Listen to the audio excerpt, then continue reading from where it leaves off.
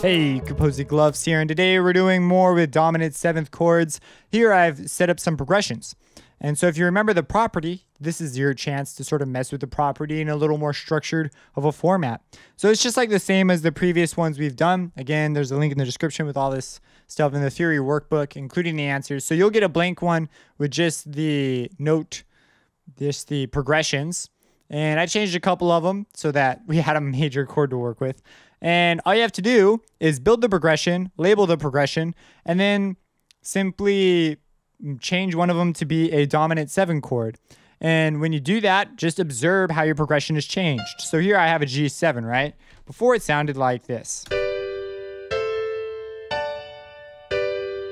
So we say, okay, it sounds nice. It's resolved. When we finish, we sound like we've finished.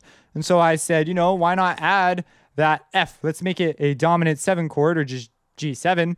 And how will it sound then? And that you can make an educated guess too. You could say, okay, well, if I do this, you could try and hear it in your head, which is really good practice. If I do this, this is the tonic. And we learned that this is this is something that pulls somewhere. So I should not sound done when I get here. This will probably sound very undone. It'll be pulling somewhere. It will not want to be done. And so we could, well, let's play it, see if we're correct, right? And so I see it's like, oh, that's much less settled. That's very unsettling.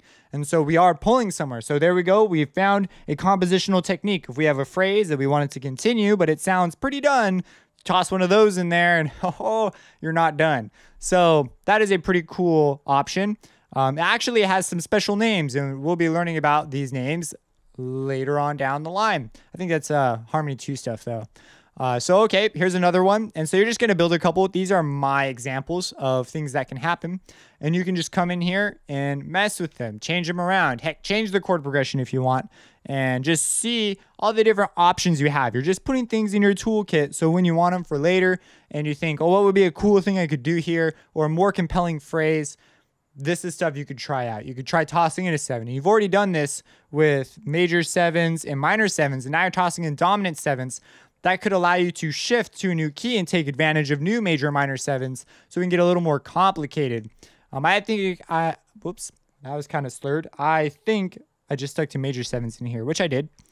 And yeah, so you can go ahead, try it out, and just listen to the quality differences that happen. That's that. If you have any insightful insights, drop your insights in the insight section down below. Subscribe and have a blessed day.